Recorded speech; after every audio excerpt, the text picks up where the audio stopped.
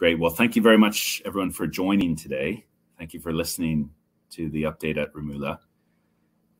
I must remind you again that Shanta is in very good shape with 3 assets in 2 countries. We have a lot of intrinsic value across our portfolio. And as you can see from today's update, the Rumula regional camp and the West Kenya project, I believe, really are